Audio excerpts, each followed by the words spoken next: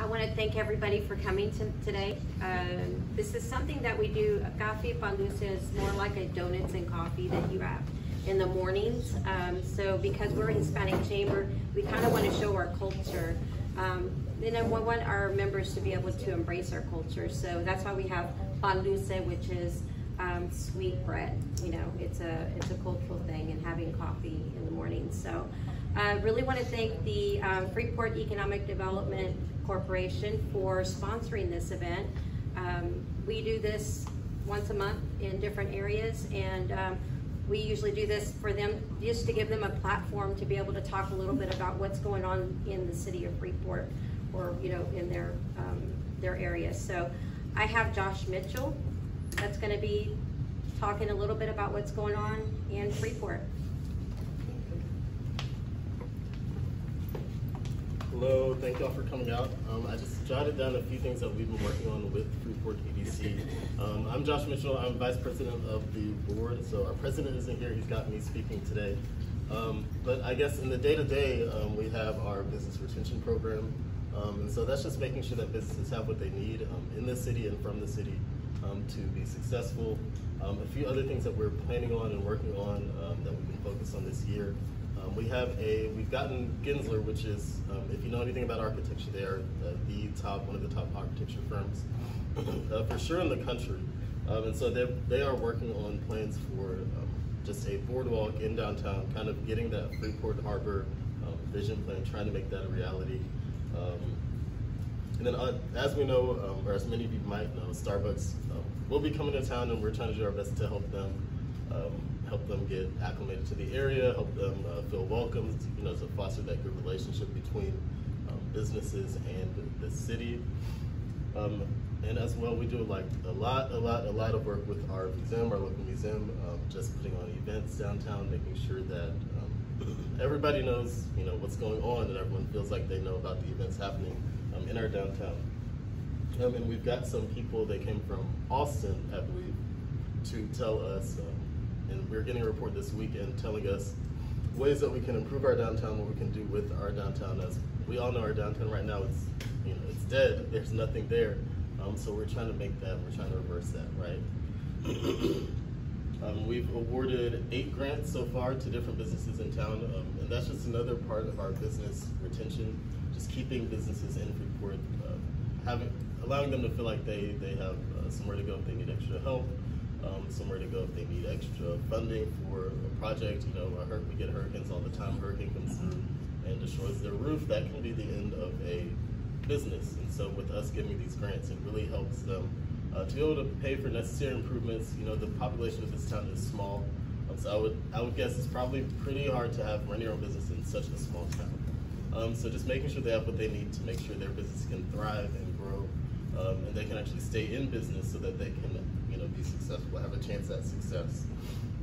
We've got the mural project, and you'll see that on the corner of West Park and 2nd Street. And that's going to be funded by BACOTA, which is the Bay Area Council on Drugs and Alcohol. So stopping kids from, persuading kids to make those healthy living choices, the right choices about what we put in our bodies, right, and how that can affect us.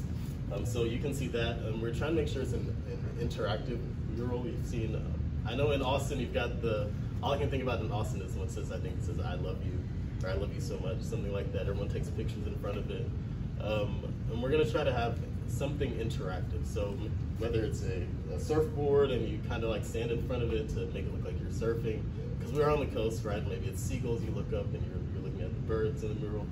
Something like that, just to draw people out of their homes, right? Make them feel like they can, yeah. Oh, we could have a shark. Oh, yeah. Okay, I'm gonna write that idea down because we need I like that idea. I've got a dark sense of humor, but I like the idea of the shark. That's my favorite so far. So we'll see if the board goes with that. And there's just other events that we sponsored in downtown. The Mardi Gras Parade, we got Cinco de Mayo Golf Tournament, the River Fest Cook-Off. We are sponsoring Fishing Fiesta, which is happening on the 17th. Starting tomorrow. Starting tomorrow? Oh, okay. Okay, I'm a teacher. This is today's Wednesday, right? It's okay. This is my 3rd day of summer break. Oh. And I taught summer school, so yeah, extra. And just anything else, our last thing that I've got on this list, oh yeah, we had the Business Expo, I forgot about that. And we just had local businesses come out and we got to know them, they got to know each other, so they can network. Maybe, somebody creates or has a business with wood and maybe somebody needs wood for something, they can collaborate and figure that out in that expo, just getting to know each other, feeling like they have a place to go to get whatever they need.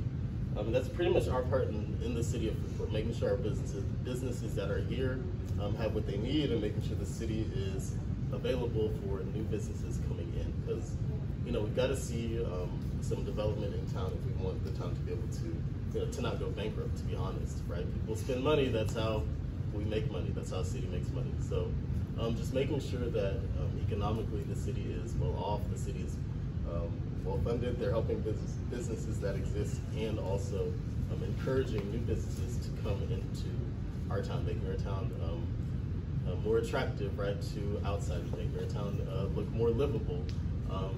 And housing is on our list. Nothing's set in stone yet, but it is on our list. So we do realize that there's a housing shortage in this town. And so we're working to make sure that we don't have that shortage anymore. And that's all I've got on this list. If anybody has any questions about any projects or any issues or anything, feel free to ask. Talk more about the housing shortage. Why is there a housing shortage in Freeport? We have a lot of jobs. So the plant, it's huge, and that brings a lot of jobs. Usually, I think, my guess is that the city probably got used to everyone going to Lake Jackson or Clute or Pearland, or even living in Houston. They're willing to drive an hour rather than living 5-10 minutes from the workplace. And I think that's the main reason. Is there land that could be developed for housing? Yes, there's a lot of land. Yes, it is. So there's not a shortage in land, there's just no development there. Yes, ma'am. Gotcha. Any other? Yes, sir. I read recently about Volkswagen potentially coming into this area. Is that still something that's viable? We are finalists. I believe we Mr. Kelsey. Certainly. Yes. I don't want to break the law, so I don't know. Yes, actually, that is something that the EDC did recommend a tax abatement, and that is still pending. But they are planning on coming to Freeport and bringing with them 260 to 300 direct and indirect jobs, 112 right on the site that they're planning to develop, and that is. They are investing over $115 million in the site. They'll be creating additional $28.5 million worth of assessed value. So it's a huge economic development boon for the city. We were in competition with a couple of other states and the Port of Houston to have that, but they're actually consolidating an existing site in the Port of Houston and an inland port location in Midlothian, Texas, as they're bringing this here.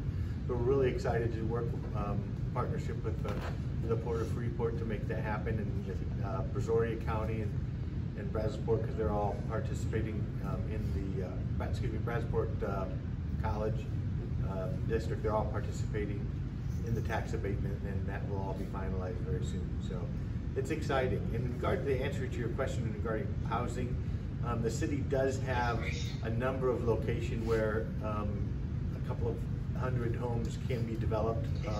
There's actually potentially 3 different areas that will allow probably up to maybe 270, 280 homes for new development.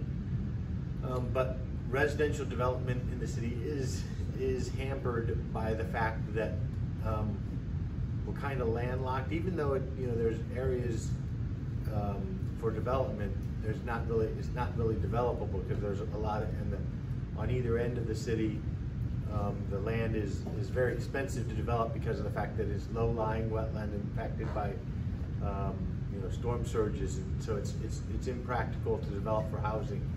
And on the other end, it's all blue because it's water. Right. On the other end, you have Clute and Lake Jackson kind of that lock us in for the ability to actually grow. So it is a challenge because of the fact that the city can't, there's not a whole lot of room for the city to grow and absorb developable land for housing. So we have to look really for housing development opportunities within the existing corporate limits. And also on that, I would add that we have to think of different ways that housing can happen.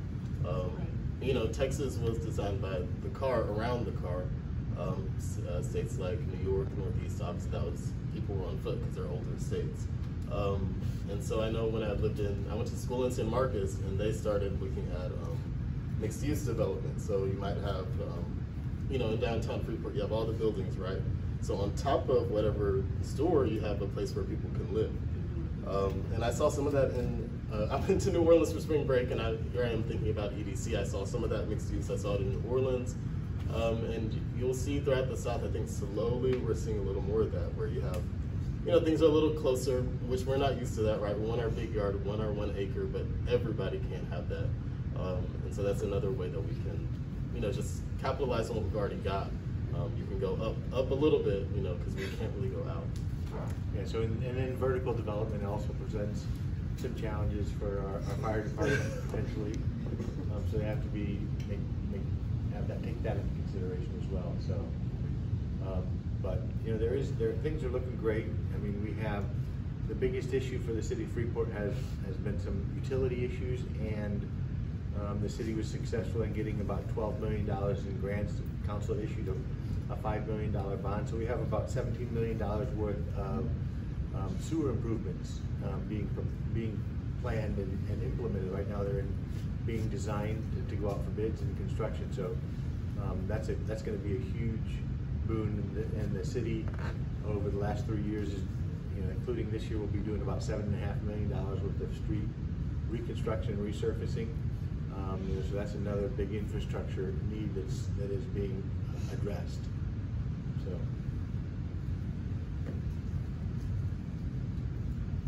I want to thank you guys.